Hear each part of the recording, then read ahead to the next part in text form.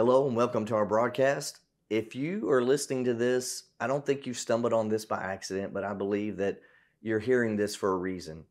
I know you probably have a little bit of time. You maybe just happen to be scrolling through it late at night, or you're listening to this on an audio podcast. Somehow you found our broadcast. But listen, I want to share some things with you today that talk about the armor of God. And if you've been a believer for any amount of time, you probably know most everything about. You've heard sermon after sermon, heard everything about the armor of God, putting on the armor of God, how that we wear it. It's a breastplate of righteousness, the helmet of salvation, our feet shod with the preparation of the gospel, the sword of the Spirit. You've heard all of these things, but I want to encourage you today to use these and put these on, like the Apostle Paul said. You may have the armor of God because it belongs to you, but are you actively using them? Are you using what God gave you to stand against the enemy, or are you getting beat up on a daily basis or in daily life, and you feel like you have no help or no hope? Well, you do have help. God has given you His Word, but His Word will not work if it's not activated. How do you activate God's Word? You activate it by declaring it, speaking it out of your mouth. When you say it out of your mouth and you believe in your heart, you're speaking the Word of God out into the existence. God, the Word says, the Bible declares that God's Word will not return void when it is sent forth, when a declaration is made. When God created the worlds, what did He do? He said and He spoke. And those words went out into the universe and did and accomplished what He said for them to do. Just like a king doesn't physically go out and fight a battle, or a king doesn't physically go out and make people do anything, but he gives an order, he gives an instruction, he gives a command, and someone carries it out. Well, when we give an order, we give an instruction, or we declare God's Word, it's an order or a command going out, and this universe, everything in it, the angels of God, the demons, if there are demons that are attacking you and you declare God's Word over them, you take that sword of the Spirit, and no, you're not physically swiping or cutting a demon, but in the spiritual, in the power of the Spirit, that word goes forth as if it was a real sword that you were in a physical battle. And it is more real than this world. It's not a physical sword you're holding in your hand, but it is literally a sword coming out of your mouth, because it does change and affect the supernatural world. It changes and affects when the enemy is fighting against you. If you're being oppressed by a devil, if you have fear or torment or the anxiety, all of these things that are working on you, well, that is not the Spirit of God. That is the spirit of Satan, or evil spirits. That is spirits that have been sent out in this world. Just as there are angels, there are demons. And if you are not talking to them, I guarantee they're talking to you, so you better talk to them. They're whispering in your ear. They're whispering in trying to get you to believe a lie. They're whispering to try to get you to act on something that is not from the Lord. It's not something from you, even something that you would want. But when you get into a moment of the flesh or anger or whatever, and words come out of your mouth, many times you say things out of your mouth and you say, where did that come from? I can't believe I said that. Well, you heard an evil spirit whispered in your ear. And you say, oh, you believe that there's a devil behind every bush? No, I believe that the devil's working like two devils behind every bush, because he's working to try to destroy the kingdom of God, trying to destroy people's lives. And when he whispers something, if we don't take the armor of God to defeat him, the armor, what God has given us, He's given us tools, weapons, armor to protect, weapons to defend. He's given us these things so that we can be victorious. Not for you to fail, not for you to be in defeat, but for you to overcome in every situation. Yes, in every situation. And you say, yeah, but what does that mean? Nothing bad ever happens? No, bad happens all over the world. But in every situation, even in the bad situations, God will cause us to come out of that or to come up higher or to be victorious even through a bad situation. If a bad situation, it's like the old saying that, you're not out unless you quit. You don't lose unless you quit or unless you give up. Well, when a bad situation comes, and you stop, when you give up, when you quit, when you turn the other way, when you turn on God, when you turn your back on Him because something happened that you know shouldn't have happened, and you say, well, God, why did you let this happen? And God's saying, why didn't you stand up? And why didn't you use my word? Why didn't you fight? Why didn't you declare? Why weren't you using what I gave you to stand against the enemy? God is not just smacking the devil out of your life going, ooh, like flies going, boop, boop. Oh, no, stay away from this, stay away from them. These are my children, these are my children. No, He's not a big giant fly swatter keeping them off of you or some bug zapper. No, God has given us, and we are the ones that are called the warriors. We are the ones that are fighting the battle. But He's given us everything that we need to overcome and to fight the enemy, everything that we need to win. He's given us the armor of God to stand against the devil. And I'm going to read this here in just a second. But in James, he says, the scripture in James 4:7, that if you submit yourself to God, resist or stand against the devil, he must flee. He will not stay. If you resist what the devil is tempting you with, or the devil is trying to oppress you with or put on you, you resist it and it can't stay. It doesn't have the right to stay. The only thing he can do is get you to accept, to take it, to allow him to overtake you and to give in to every thought and every imagination, every evil imagination, get you to take or to bite on what he's selling. The devil is a liar. If you submit to God, James 4:7, resist the devil. Now, what is submitting? Submitting is humbling yourself. Well, right before that, most people don't read the 6th verse, but right before that it says, God resists the proud but gives grace to the humble. Or he gives him the ability or the power to overcome. Grace is that ability and the power to overcome in every situation. It's God's ability, his super on our natural. God gives us that grace to overcome in every situation. So when the enemy comes, submitting yourself to God is not being so proud that you're handling this yourself or that you're going to take care of business. Some people, if somebody does something to you, you're going to take revenge. You're going to get them back. I'm going to take care of this. The world's way is talking smack or talking, people probably don't even say that anymore. I don't know but the world's way is to, be thug about it. I'm gonna take care of it. You're gonna be like the mafia. You mess with me, you mess with my whole family. I'm gonna go take care of this myself. I've got what it takes to do this. I got everybody. I got my whole neighborhood. I got anybody. I'll take everybody with me. Whatever it takes. I'll build an army. I'll take care of it. What you're going after people because they said something to you or they did something? The world's way is to say, you touch me, I'm going to hit you back even harder. Well, then what does that do? Somebody else comes out against us and they retaliate back. Our weapons are not to fight against people. Our weapons are to fight against the enemy that is working through people. Yes, people have a choice. People have a decision. Do people do wrong things? Absolutely.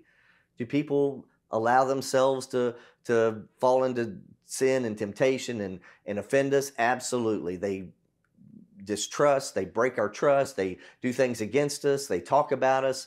Yes, all of these things. But where is it stemming from? It's an attack from the devil. The devil can't do something to you himself, but he can get to you through somebody you love. If someone you love says something hurtful to you, that's worse than him getting a whole group of people or a whole bunch of strangers talking about you, because you don't care what they think. But someone you care about, someone you trust, if he can get them to say something about you or degrade you or offend you or say something that hurts your feelings, that is how he is going to get in and then start a seed of offense, get you to become ungrateful, get you to look at God and say, why is this happening? And then you start falling apart. You start doing things outside of the Word of God, and you're not following His Word. You're fighting the battle in the natural, not coming against the enemy with what God has given you. In Ephesians chapter 6, verse 10, it says, Paul says a final word, be strong in the Lord and in His mighty power, put on all of God's armor so that you will be able to stand firm against all the strategies of the devil. We are not fighting against flesh and blood enemies, but against evil rulers and authorities of the unseen world, against mighty powers in this dark world, and against evil spirits in the heavenly places.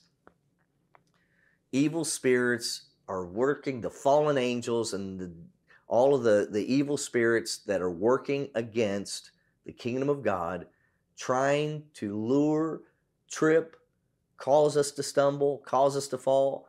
You know, many people say, well, you know, I fell, I messed up, I've blown it, and now it's over. We all fall into temptation. We all mess up. We all fail. The devil wants you to look at your failures and then take on the mindset that that's how God sees you. God is not looking at your failures. God is looking at, yes, I see that you've fallen, but are you going to get up? I know you fell. I know you messed up, but what are you going to do about it? He doesn't care that you fell. What He cares about is, what are you going to do from this? Are you going to get up, and are you going to recognize how the enemy tripped you or how the enemy lured you or tempted you, and yes, you gave in?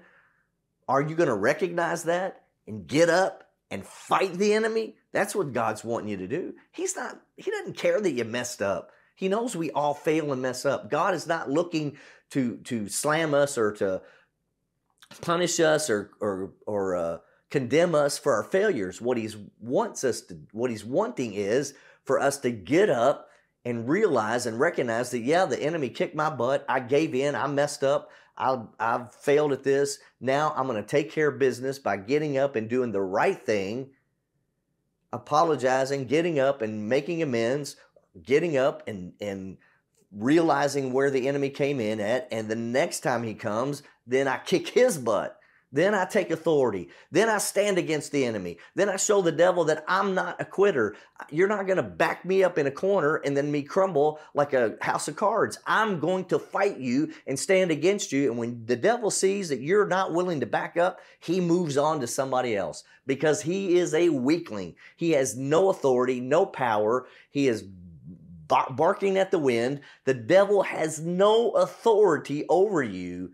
God has given you authority over the enemy. He's given you authority over every spirit of darkness, whatever fear, whatever tactic, whatever addiction, whether it's lust, whether it's greed, whether it's jealousy, whether it's an addiction to a substance. God has given you authority to take authority over the enemy's tactics, over the enemy himself when he comes at you. And here's the word of God. Putting on that whole armor, therefore put on every piece of God's armor so you'll be able to resist the enemy in the time of evil. Then after the battle, you'll be standing firm. But then what happens after the battle? Stand your ground. Putting on the belt of truth, the body armor of God's righteousness. For shoes, put on the peace that comes from the good news so that you'll be fully prepared. In addition to all of these, hold up the shield of faith, stop the fiery arrows of the devil, and put on salvation as your helmet. Take the sword of the Spirit, which is the word of God. Pray in the Spirit at all times and on every occasion. Stay alert. Be persistent in your prayers for all believers everywhere. That shield of faith, holding up that shield of faith, what is a fiery dart? The Bible talks about in Proverbs that fiery darts or words are set on fire from hell. James talks about that the tongue is set on fire from hell, and it will guide or guard or guide, not guard, but guide your whole life like a ship, like a rudder on a ship. That tongue, who can tame the tongue? James talks about like a bit in a horse's mouth. that you have to take a hold of it and tame it by what? You can't do it naturally. You got to do it by the Spirit of God. But all of these things, what the enemy uses words to hit you like a fiery dart.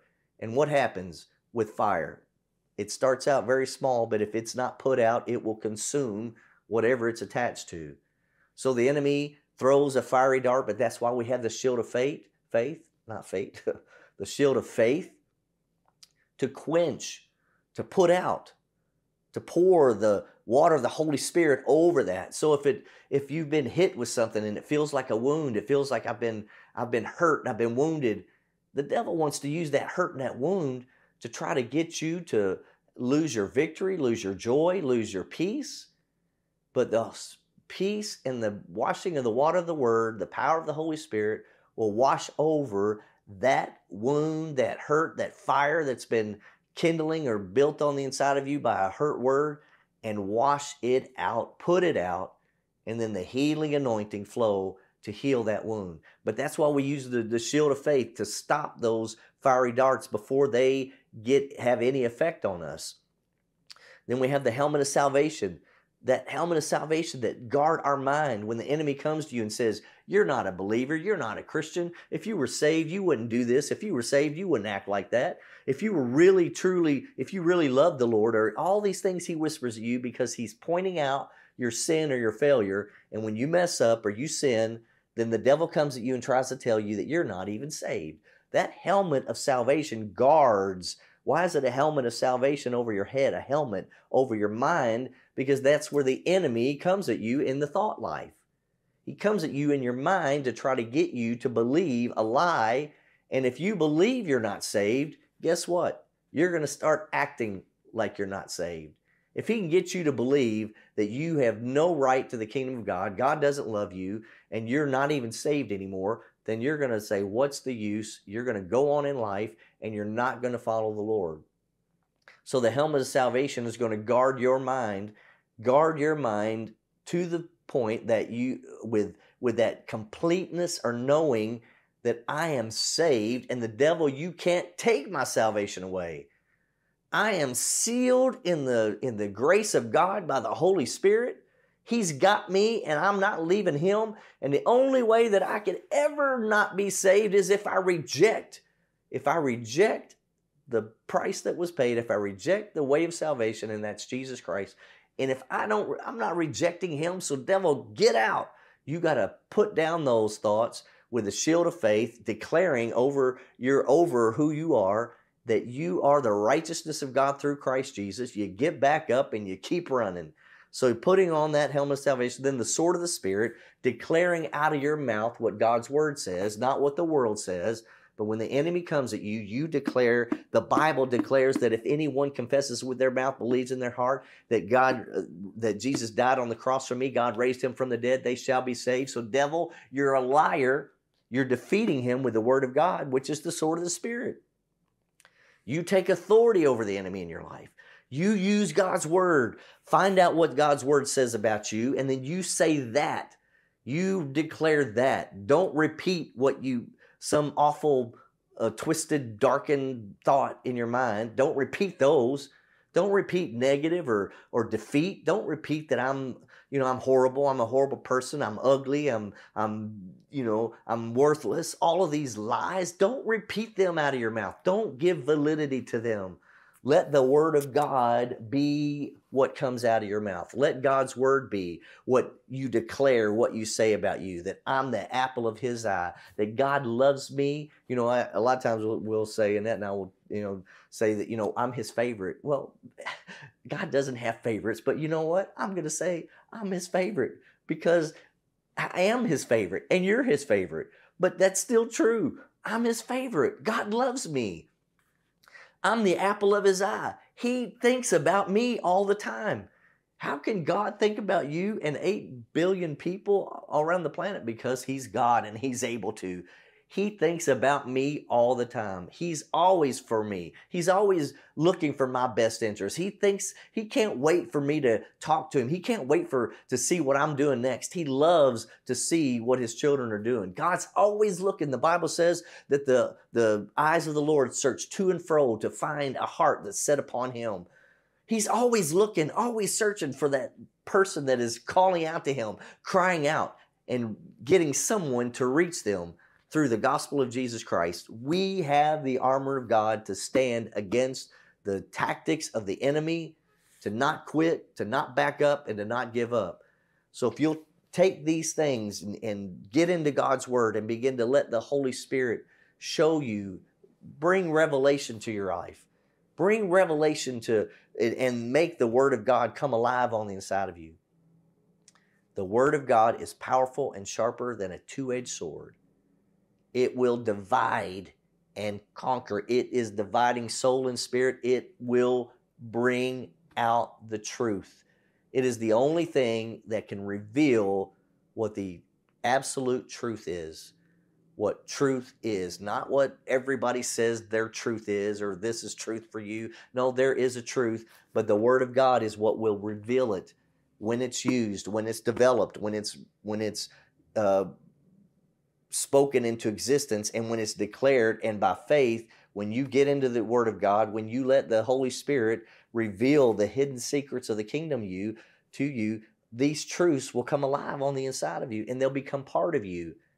And then you'll be stronger and stronger and stronger, living and acting on God's word. Amen. God's word will stand forever. It hasn't changed. They can say that it's old, it's outdated. They're a liar. It doesn't change. It's still operating today. It's still in effect today. It is what holds our world together. The word of God, the power, the word of his power, the word of his power. The word is what is his power is the word. It's the glue that holds our universe together. It's still doing it. He spoke it into existence, set the sun and the stars, and it's still operating today. So God's word doesn't fail. So let's trust this over what somebody else says, or what we hear whispered in our ear, or some thought that comes out of nowhere. And you go, wow, I never thought of that. I don't know why I'm thinking this. Well, I do, because the devil's trying to get you to bite on it. So put down these thoughts, put down these things, trust the word of God, but know it, get into it, learn it, and let the Lord lead you and guide you into truth, love, joy, and peace, because these are the things that are victorious. Amen. Let me end this in prayer. Father, we thank you today, Lord God, for revealing your word. Lord, helping us to take a hold of what you've already given us and use the gifts and the weapons, the gifts of on the inside of us, but Lord, the weapons that you've given us, the armor that you've given us to defend us and to defend those around us.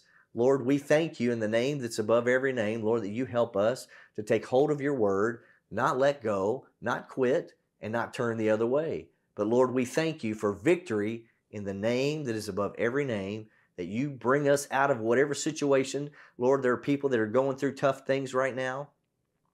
They are going through a time that they feel like they can't live any longer under this pressure. But Father, I thank you that you relieve that pressure in Jesus' name. You cause, Lord God, you cause that darkness to flee from them, to the one that's crying out to you and says, Lord, I want to put on the armor, but I don't know how, or I can't even wear it. Father, I thank you that you swoop in there by the Holy Spirit and break that darkness off of them. Lord, that they stand up and they see that, Lord, you are the light, you are the truth, and you are the way. Father, we thank you in the name that is above every name for victory in their life. Lord, for those that think that they can't go on tomorrow, that today is it. Lord, I thank you for strengthening them in the name of Jesus, giving them the peace of the Holy Spirit, and assuring them, God, that you love them, you care about them, and you see them right where they are. We thank you, Lord, in the name that's above every name, the precious name of Jesus. Amen.